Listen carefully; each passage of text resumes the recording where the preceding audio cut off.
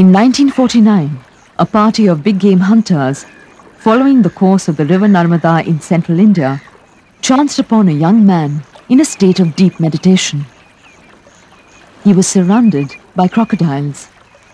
Stunned by the sight, they took a photograph, which was published the next day.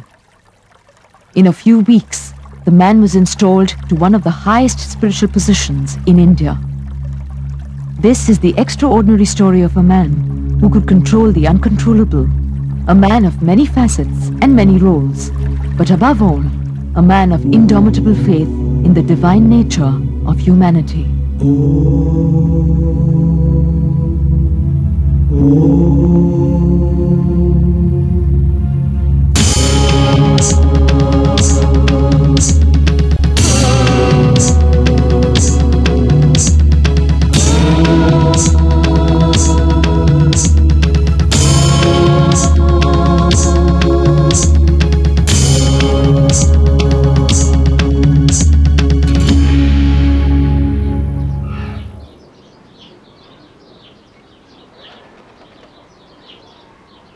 The Himalayas are known for being the highest mountains on earth.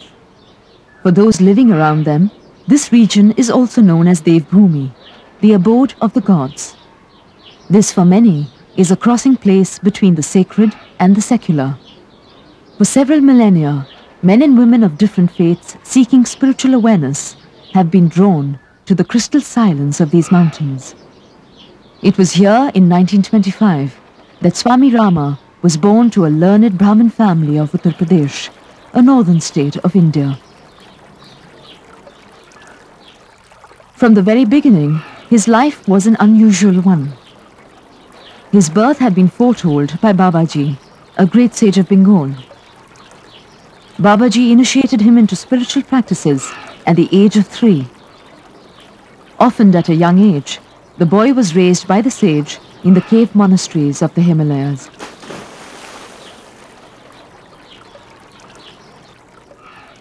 By the age of 18, Swami Rama was trained in various schools of Indian philosophy.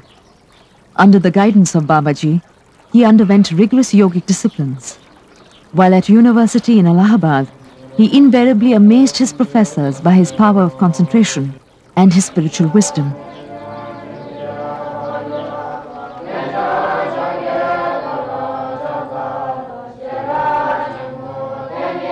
He travelled extensively along the path of the Himalayas, teaching Hindu and Buddhist scriptures in various monasteries. At 21, he journeyed to Tibet to meet with his Grand Master and to further his knowledge of yogic practices. In spite of deep knowledge of the scriptures and great expertise of yogic techniques, his master was aware that the young adept had yet to acquire dispassion and non-attachment. He instructed Swami Rama to travel the country and to undertake periods of intense meditation. It was at this stage that Swami Rama was sighted by hunters. The picture they took of him meditating amongst crocodiles came to the attention of Dr. Kurtkoti, the Shankaracharya of Karvipitham, who was looking for a successor.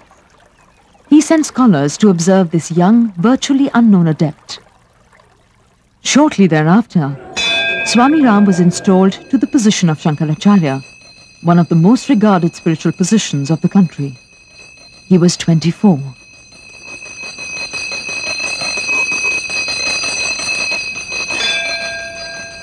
Renamed Sadashiv Bharati, the young Shankaracharya lost little time in introducing significant socio-religious reforms. He permitted the entry of untouchables into temples and abolished the age-old custom of Devdasis, women who were often forced to live in temples to serve priests in the name of God.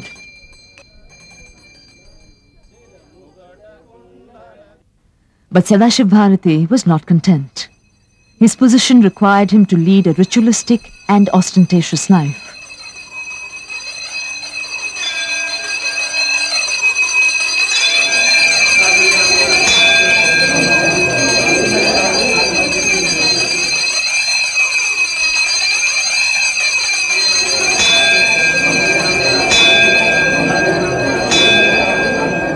For a free spirit, a man of truth, and a man of silence, it was increasingly stifling. With little time to meditate, he was teaching others what he himself could not practice. 3 years later, leaving the pomp and grandeur behind, he simply walked away.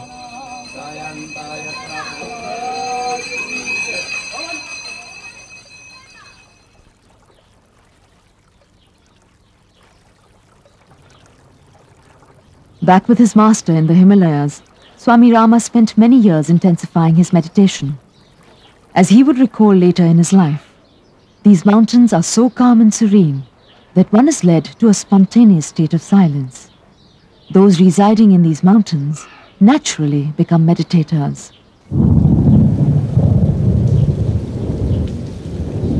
Following the instructions of his master, for 11 months he lived in complete isolation, in a cave with a tiny opening. His food was left outside.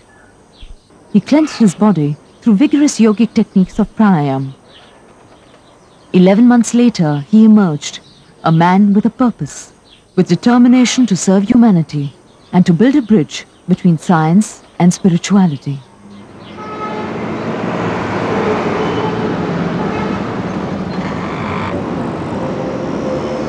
Swami Rama began his task by studying Western philosophy and psychology at universities in Bangalore, Prayag and Varanasi.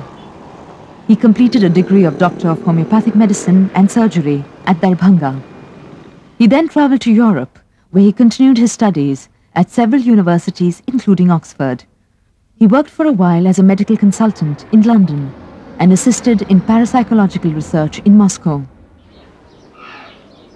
He returned to India in 1966 and established a clinic and an ashram at Rishikesh on the banks of the Ganges. 2 years later, he journeyed to Japan. He met with the spiritual head of Sukyo Mahikari, Reverend Okada-san.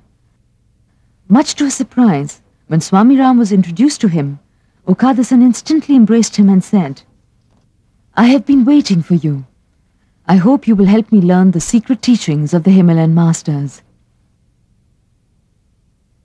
Swami Rama stayed in Japan for 6 months and taught various spiritual groups in Tokyo and Osaka.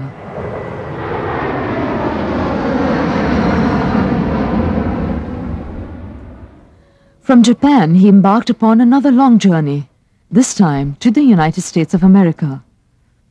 Upon his arrival, he was invited by Dr. Elmer Green to the Menninger Foundation at Topeka, Kansas.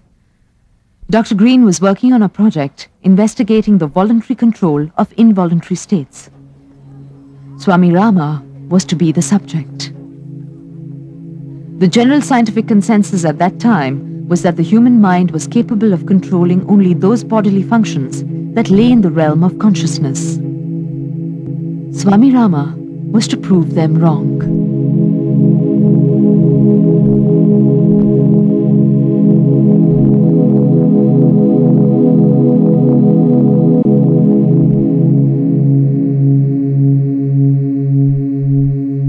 The experiments revealed astonishing results. Swami Rama demonstrated extraordinary control over his brain, heart, circulatory and nervous systems.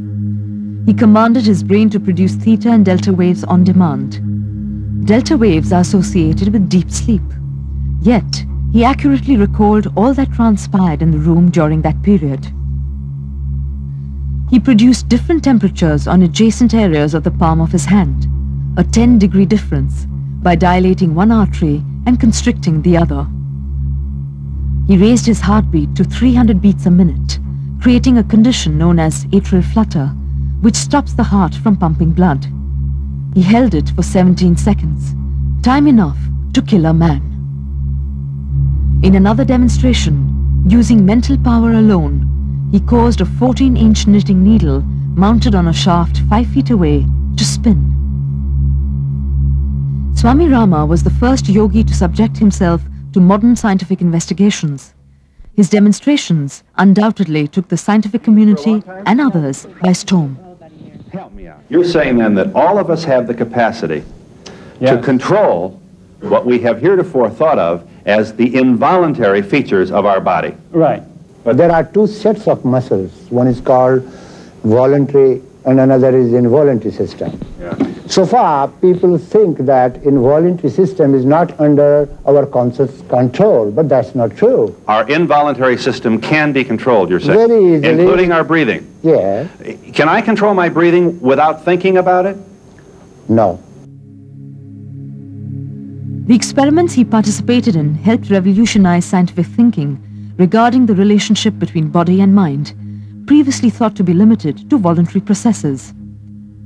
Reports of these demonstrations were documented in numerous leading scientific journals of the time.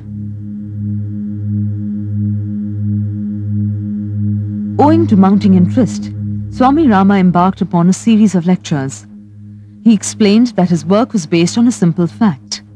Body, mind, soul and breath are interconnected. Yoga is a spiritual science that helps awaken one to the deeper dimensions of being. One thus achieves complete control over physical, biochemical, biological and psychological functions. He explained that power over the autonomic nervous system lies in the proper method of breathing. The first step was to observe one's breath. His simple explanations to complex phenomena, combined with his humility, won him many admirers. People from different walks of life regarded him as their teacher.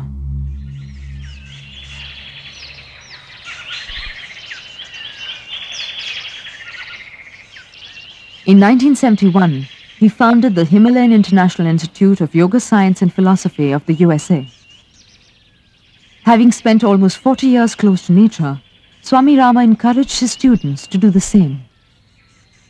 The gardens surrounding the institute were a manifestation of respect for nature. Far from the chaotic and stressful pace of life, it provided students with a peaceful, healthy environment to discover their potential. Using his knowledge of ancient Indian practices, Swami Rama designed practical courses to counter the ills of modern-day living: fear, anxiety, depression, loneliness, and mental trauma. He started with basic lectures and programs on breathing exercises, hatha yoga, diet, and meditation. Residential programs were started for those who felt the need to stay and work on their habits and lifestyle. Swami Rama trained a faculty of psychologists, physicians, and philosophers to conduct seminars and courses to address these problems. His scientific as well as practical approach to spirituality appealed to many. But perhaps it was his undying love for every living being and his spiritual wisdom that captivated those who met him. Soon, the community grew as entire families settled down at the institute. Swami Rama explained, "For those seeking awareness, there is no superior or inferior path. It is immaterial which path one follows. They all lead to the same destination. But one must watch one's mind." The first step was to learn how to meditate. Meditation is beyond thinking. You do not meditate on your problems in order to solve them. But with meditation, you see through the problems you have set up for yourself. One cannot expect long-lasting joy from short-lived objects of the exterior world, for that joy will never be permanent. His was a call to look within. The Institute published numerous books explaining the 5,000-year-old tradition of the Himalayan sages, values that cut across barriers of religion, caste, or creed. These were subsequently translated into various languages as affiliated centers spread in cities across the United States, Canada, England, Germany, Italy, Spain, and Southeast Asia.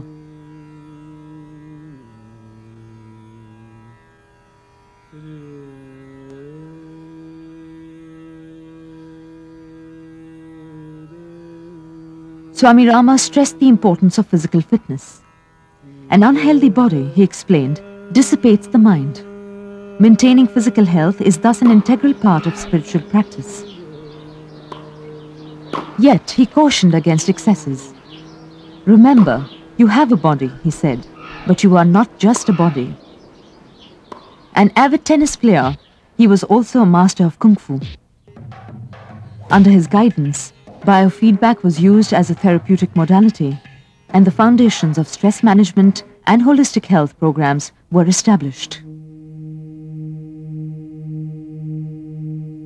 Those living close to him were astonished at the various facets of his personality.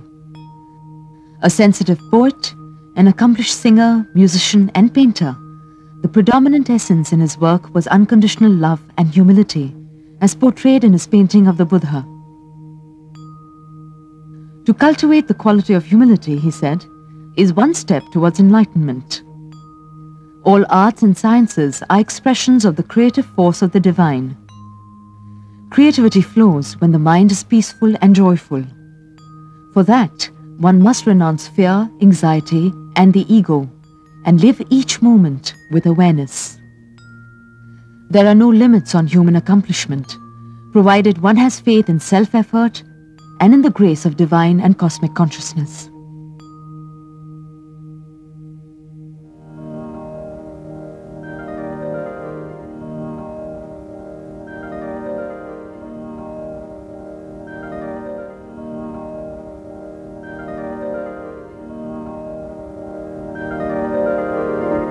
Gurur Brahma, Gurur Vishnu, Gurur Devo Maheshwaraha, Gurur Sakshat Parabrahma,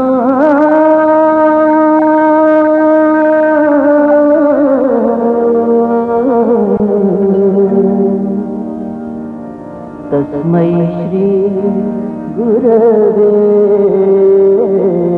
Namaha.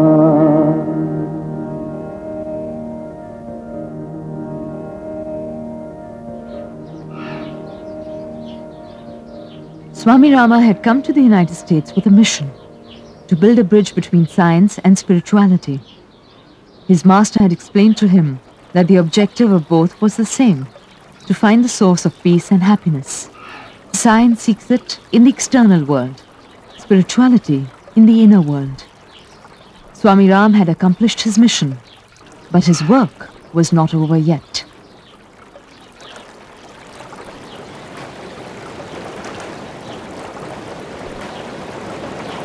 In 1985, he journeyed to India, to his beloved Himalayas. For 2 years, he searched for an appropriate location in Uttar Pradesh to set up what he had in mind. He finally found it between Rishikesh and Dehradun, a piece of land at Jolly Grant. He had noticed that only the most basic medical care was available in this remote region. Here at Jolly Grant, he established the Himalayan Institute Hospital Trust. Dr. Rama, you are also building this very modern hospital near Dehradun. Tell us about it. That's my dream being materialized, you see, and I think the dream is fulfilled when it comes into action. And I had a great fire within me to build this great hospital which will serve people, particularly poor people. And you know, the people of the mountain of Kumaon and Garhwal region are very poor. They cannot afford to go to the hospitals because hospitals are far away. People die before they reach the hospital. So I want to give them all these facilities and modern amenities so that they don't have to rush to Bombay, Delhi, Chandigarh, and all the problems can be solved at Dehradun. It began as a small outpatient facility serving people from nearby villages and towns. Within 3 months, the size of both the staff and the facilities expanded 4-fold. In 5 years, the hospital was complete. Inaugurated in 1994 by Dr. Manmohan Singh, India's finance minister of the time, the Himalayan Institute Hospital is an ultra-modern medical center designed to serve the medical needs of 10 million people of the Garhwal and Kumaon Himalayas. But Swami Rama's vision was not confined to a hospital. Besides a nursing school, a medical college was established in 1995.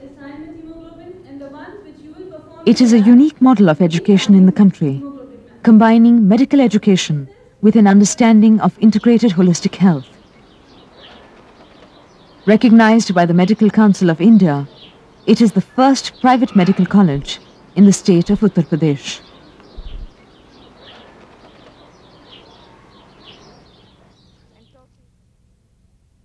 But healthcare was only a partial answer to the problems of the region. A rural development project was started to improve living standards in villages. With a dedicated staff of a handful, the RDI provides outreach programs for 600 villages through mobile clinics and satellite centers. The RDI offers education in sanitation, immunization, maternal and childcare health, nutrition, family planning, and prevention and control of endemic diseases.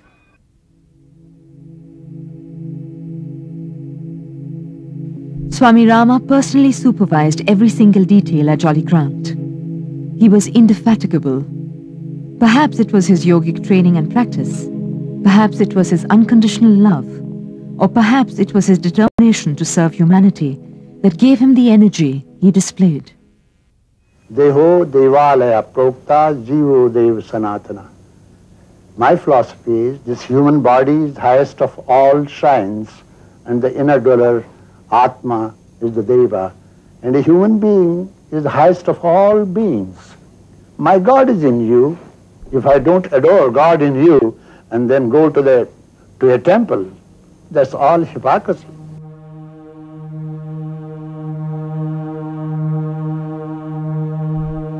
Swami Rama received many accolades, including the Martin Buber Award and the Shiromani Award from the Vice President of India.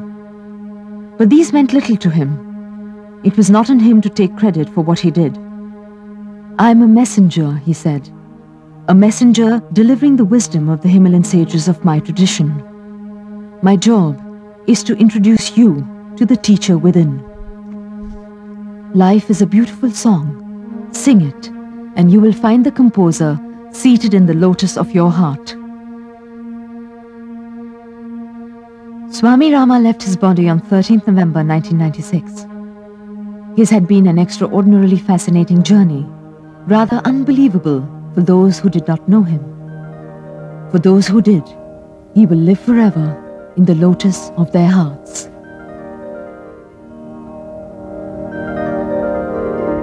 Gurur Brahma,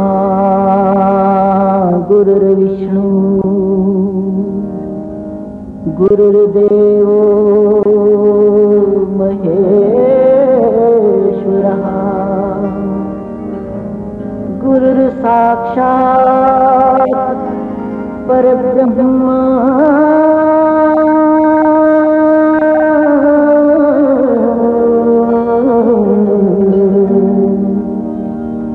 Tasmai Shri Gurave Namaha, Tasmai Shri Gurave